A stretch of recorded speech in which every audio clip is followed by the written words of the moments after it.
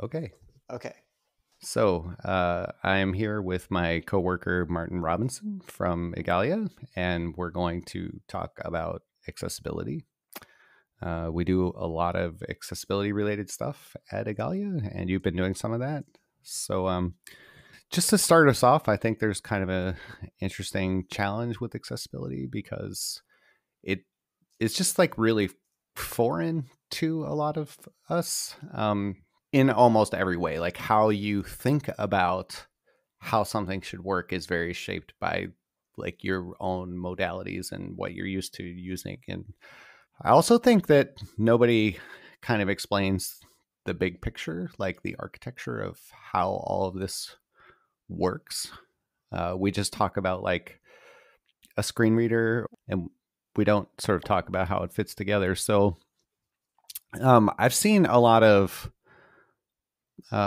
confusion over the years that have to do with not understanding some of this. I've even had some of my own. So, can you maybe explain some of the basic like architecture of it? Sure.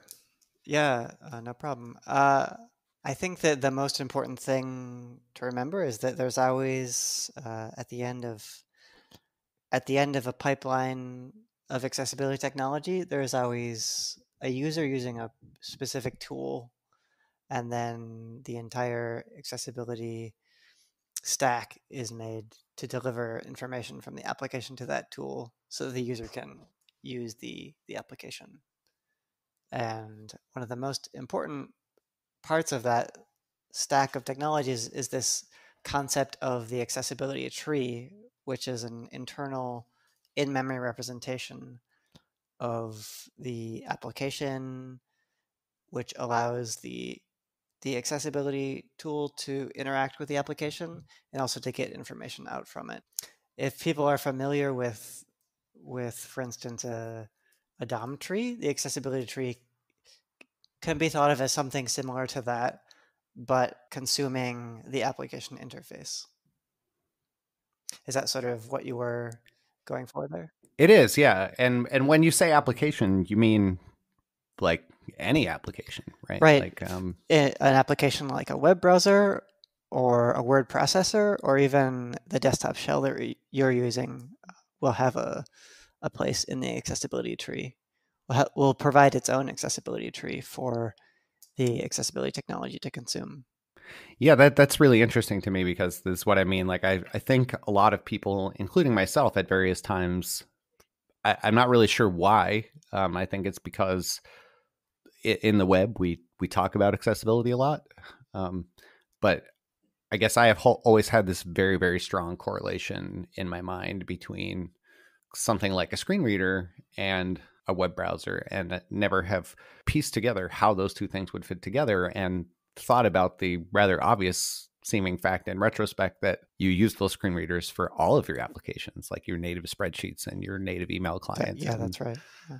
so how do those applications that aren't web browsers, how do they create that accessibility tree? Like, It really do depends. they program? Yeah, do they it really program? depends on the application. I think for the majority of applications, if you can imagine that they're written in a toolkit like GTK on Linux, for example, or I want to say Cocoa, but what I really mean to say is the modern macOS UI programming.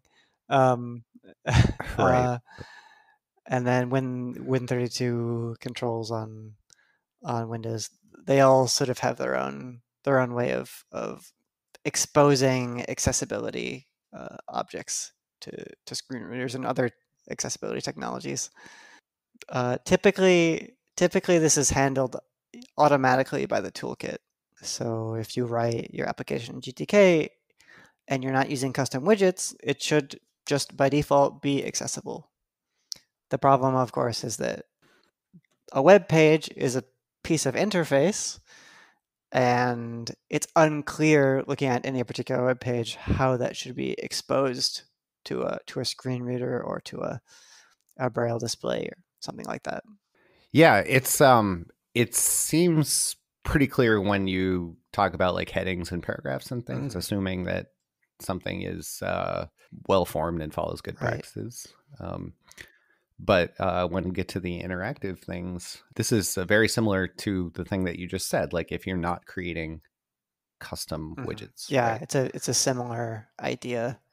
If your web page is just a document with headings and paragraphs, then it's going to be exposed really nicely to a screen reader. But once you start adding images or more complex interface elements, a lot of web pages have these sort of elements. Just imagine Google Docs, for example. It's an entire application inside of a web page. And how do you expose the idea of a menu or buttons, especially when they're not made with the typical HTML form controls to the screen reader? How do you provide that bit of contextual information? I think that's a point that we try to stress in the web platform itself too, right? Like there are lots of interactive Right. Oh, widgets and for everything sure. that give you all that magic, right? The magic is a pro and a con because you don't have to worry about it, but because you don't have to worry about it, you're also not aware of it. So it's easy to like miss that. Right. Yeah. For example, the button element has a lot of built-in accessibility support.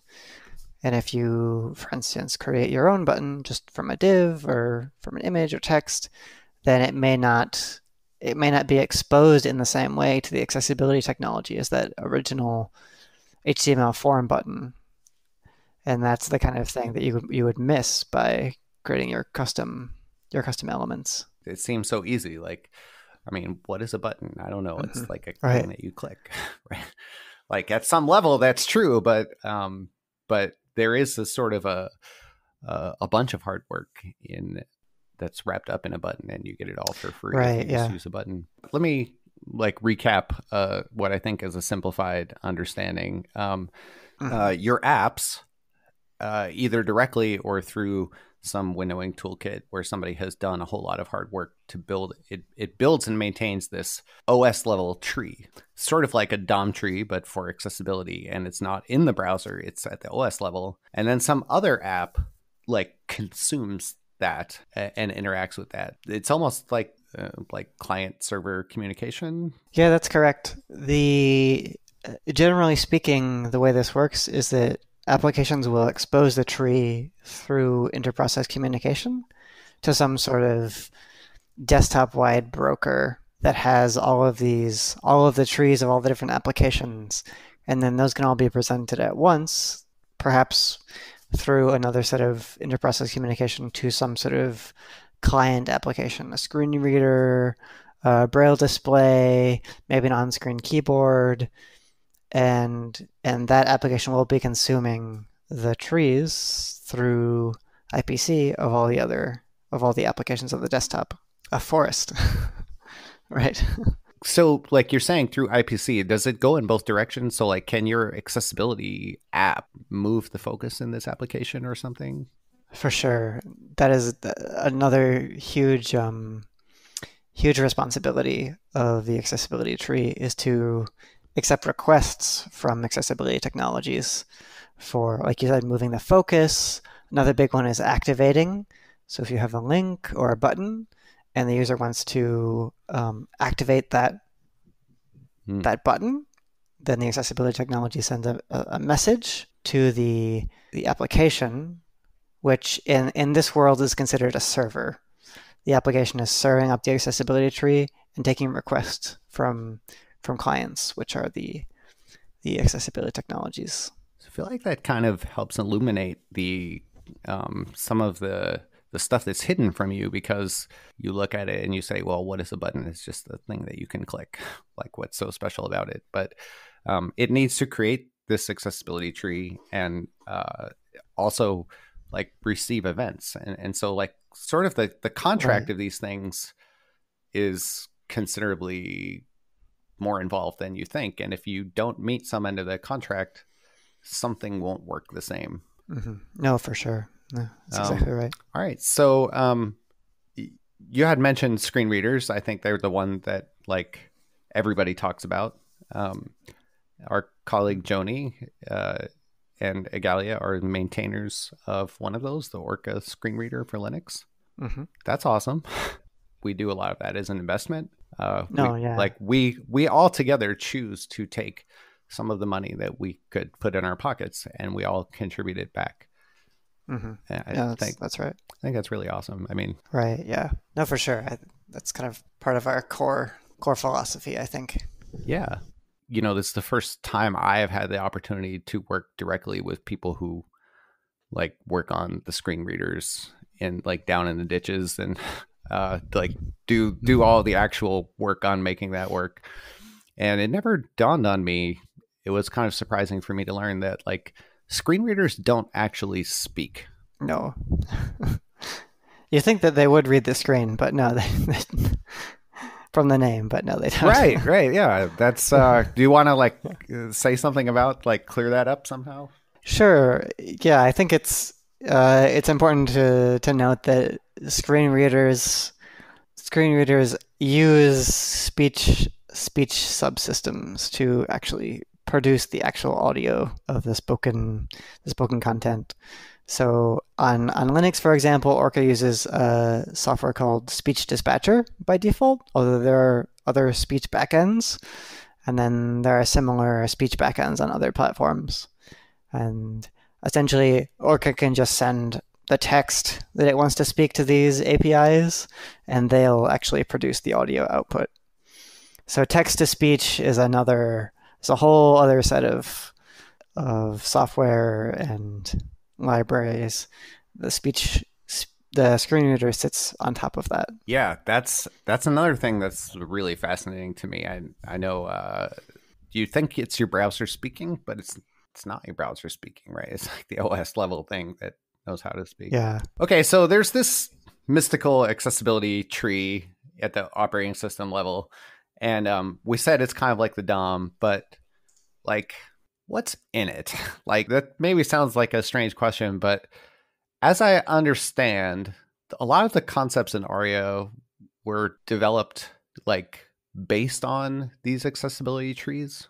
And that's another thing. Like are they the same tree in every operating system or can they actually differ a little bit? No, they differ. They differ. They're very similar, but different platforms have different expectations of what should be exposed into these desktop-wide trees. So there is some degree of difference. I would say the vast majority of the contents are quite similar. An example of what sort of thing is in the tree is for example, you look at it's just imagine a tree of nodes, and each node can have children and then certain properties on that node. One, probably the most important property of the node is the role. And the role basically gives some indication of what the purpose of that node is. For example, there might be a role label for labels, role button for buttons. In ATK, there's role panel for generic panel elements, and that kind of tells the screen reader what the purpose of that node is. Another thing that each node might contain are states. Is this item focused? Is it selected? And then also attributes. For example, you can imagine a DOM attribute, which include things like ID or style classes. The accessibility nodes also have attributes. Yeah, that sounds a lot like Aria. My understanding is that Aria itself was sort of shaped based on these common concepts in different operating systems and sort of imagining how to provide a uniform way to express all this for the web platform with standard mappings to each one. Have I got that right? I think that's correct. So at least in my head, Aria can be thought of as a platform independent version of platform accessibility tree, and then can later be mapped onto the real platform accessibility tree. There's actually a series of specs that kind of track this layering. The first one is WAI ARIA, which defines ARIA, and it doesn't say anything about how it maps onto the platform APIs, but it sort of defines the basic concepts of what that kind of API looks like with roles and attributes and states and those sort of things. And then other specs will map that onto platform APIs. So if you look at core AAM, which is the core accessibility API mappings, that spec actually tells you, well, on this platform, this sort of ARIA node maps onto this sort of platform node. And then if you look further, you see that there's other specs such as HTML AAM, which is the HTML accessibility API mappings. And that sits sort of on top of both of those specifications. And what it does is it says, okay, here is an HTML element, and implicitly it maps to this ARIA role. And right beside it, it says it also maps to this platform accessibility tree role.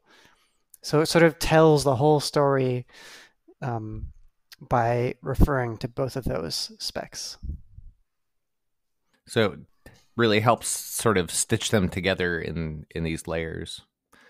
Yeah, there's a lot of accessibility specs. There's also the ARIA authoring practices, which is great if you are a developer, because ARIA also contains like patterns for controls that have no current parallel in HTML, like tab sets and accordions. And yeah, that's like right. Where the HTML AAM provides implicit mappings for already existing HTML elements. If you want to create your own more complicated pieces on your page, then the ARIA authoring guide is a great way to see how some of those should be represented in ARIA. So the browser is just another one of these apps, and it has to build and map its accessibility tree, and that's complicated. You have ARIA and the mappings to the operating system level thing, but then to create that, you can't even just look at the DOM, right? Like it's more complicated than that, right? That's right. If you take the example of CSS generated content, for instance, using before to produce content that goes before a particular CSS selector, content selected with this particular CSS selector, that content isn't in the DOM, but it is useful for it to be exposed in the accessibility tree. So essentially, the accessibility tree needs to be built based on the combination of the DOM with the CSS. Display none, right? Like if it's display none, we can't have it be in the tree, or else that would be bad. And a number of things are implemented like effectively that way, right? Like they're just hidden from display. So you wouldn't want your document to read the head of your, right? Like you don't want reading the text of script elements. No, yeah. Right. All right. So we work on all kinds of stuff in this space in more than one browser, right? Well, looking at the specifications, we're involved in many of the specifications in the editing process. We're also involved in the implementation, focusing mainly on the Linux desktop, but also with other desktops as well. A lot of our work is focused, though, on Linux desktop, implementing the accessibility support for ATK and ATSVI2. We were working in the three major browsers, Chromium, Gecko / Firefox, and WebKit. When it comes to accessibility on Linux, it would be safe to say that Igalia is a strong ally. Yeah, I think that's safe to say. Kind of looping back, like as I said in the very beginning, it's it's very hard for a lot of us to like even relate to how things should work. Like I'm not the first person to say that if you like just give like a developer who has never experienced a screen reader before, and ask them like, your site isn't accessible, here's a screen reader, go fix it. Like a lot of their intuitions turn out to be wrong, making it worse instead of better. Even if you really know what you're doing, ARIA can be pretty complicated, right? That's why I think the first rule of ARIA is don't use ARIA. Can you maybe talk about that a little bit or something? Yeah, so I guess I can point to an example of how this is tricky to get right. We've run into issues where people have tried to create something as simple as a button, and they perhaps create an element, an HTML element, and give it the button role, but then they don't allow it to respond to not responding to keyboard events. So say that you create a button where if the user is able to mouse over that button and click it, it works just fine, but it's not focusable, so it's impossible to actually activate it with the keyboard. Screen readers, at least Orca, is smart enough to notice when that's happening, and it will try to click on it, but only if everything is set up properly on the client in the client code. So once you start going down these paths, it's really easy to get into a situation where the screen reader is just not going to know how to operate on your custom element. And that's the kind of trouble you can get into when you start using using ARIA without setting up the elements in a proper way. The thing is, nowadays, screen readers are very similar to web browsers in that they're built to deal with bad authoring, and they have a lot of workarounds to make that happen. To some extent, that's sort of the life that you take on when you work on a screen reader. You have to deal with the web that exists, not the one that you really want to. So I think from our perspective as implementers, things like that, it's just that if there's something that you have to work around, you have to work around it, because at the end of the day, the software has to work. If the first rule of ARIA is don't use ARIA, and it can be complicated, like who should use ARIA?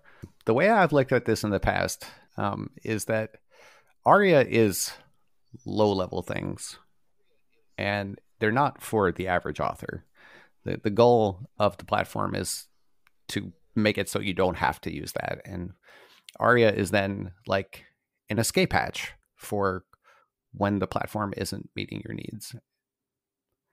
I think that's a good way of describing it. So like in some ways, in theory anyway, it's really good because different people can sort of centralize their work, and they can make like a suite of components that can have all these accessibility characteristics, and that's great. But we also don't have native equivalents of some of those, and the ones that we have, as we say, like people have to turn away from them too quickly. So part of me is wondering if you have any thoughts on like, how did it get that way? Like, how did we wind up here? There are these sort of two worlds: the web platform implementers and then web developers. And it's really surprisingly rare that there's a big overlap between those two. So a lot of times it's really difficult to know exactly what web developers need or what they're missing, which is why I think this communication between these two groups is really important. That's a really hard thing to resolve. And I bring it up because I wanted to mention some new efforts at this and get your thoughts on them. So I don't know if you're aware, but Nicole Sullivan at Google and Greg Whitworth at Microsoft are sort of spearheading some efforts to study why people don't use those elements, and we know plenty of reasons already, but and how to fix that, so to make form controls more stylable and things like that, so that people don't find an excuse to go pop the escape hatches right away. So I don't know. Have you seen that? What do you think about it? I haven't, but I mean, that sounds great. I feel like that would go a long way toward relieving some of these situations that pop up. Yeah, there's lots of things in the platform where you currently have to turn to escape hatches, and also those escape hatches are like pretty comparatively low level. There's even sort of intermediate things that we can do to greatly improve like the complexity of a whole bunch of use cases, and make it easier to get things right that aren't even just components, things that make components possible and easier to develop. Yeah, at the end of the day, if it requires a huge development team of experts to get accessibility right in order to build a web application, then we as providers of the web platform need to do a better job of making it really easy to get accessibility right. Even when you're building these custom widgets, if they're actually required for building modern web applications. Yeah. So I think you're totally right that the responsibility for making this work really lies with us and not with millions of web developers who don't have years of experience I, doing accessibility. I really, really like the the sort of nuance in what you're saying. That a lot of times, like historically, these communities are sort of like at odds with one another, um, like the design community and the accessibility community. And our friend Alice Boxhall, who works at Google, she is on the W3C tag now, and in her candidate statement, it stuck with me. She said, like developers, you know, they want their things to be accessible. It's not that they don't want them to be accessible, right? Mm-hmm. It's just currently very hard. And if we Right. make it hard to do the right thing, very few people will do the right thing. So we have to find ways to lower the barrier. Yeah, no, Yeah. totally agree. But have you had any thoughts around like, or do you have any thoughts on like what element should HTML have that it just doesn't have, and that makes it really difficult for a lot of author. I mean, I think from the perspective of accessibility, the most important thing is that when we add things, there has to be, from the beginning, a story around how they interact with accessibility technologies. And the days of creating controls without actually taking into consideration screen readers and people using them, that just has to be in the past, because the web is too big and too important to leave people behind. So I think that large or corporations proposing things, they really need to make their proposals with those considerations. Yeah, I think getting people to agree on any of these things is like really, really hard. And historically, this has been like really based on a lot of talk and debate. And then at the end of a really long process, we give people something. And the question is, did we get it right? Okay, so thanks for taking the time and talking with me, Martin. I appreciate it. I learned a lot in this actually, and I found it sort of informative and useful. So thanks. Thanks. Thanks. Yeah, my pleasure. Hmm. Bye.